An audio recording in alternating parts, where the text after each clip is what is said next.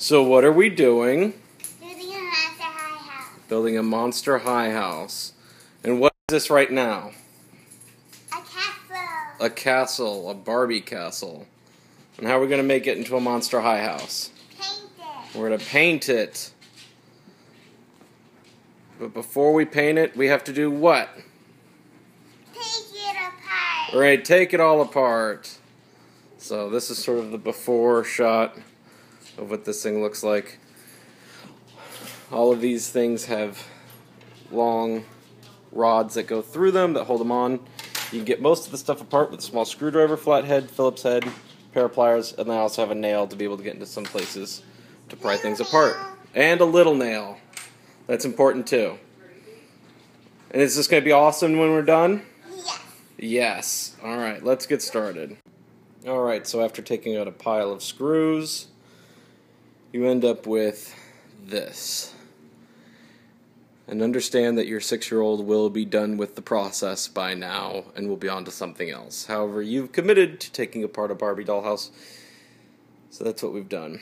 Now what we're going to do is we're going to go ahead and use a Scotch-Brite pad to go ahead and buff up some of the pieces. We will go ahead and spray paint them and put them all back together, and hopefully when we're done, we have a monster high house. Fun. There's the base. Most of the screws come out of the bottom of that. I only had to take out 2 of the rods in order to get the larger pieces off. Are you doing good? I'm doing good. What are you doing? Good. Good? See how many pieces it's in now? Oh, okay. That's a lot of pieces. We're doing good too. You're doing good too? Good. I'll just be down here building a monster high house. So Lily, what are we doing? Painting. We're painting now. So we got all of our pieces apart.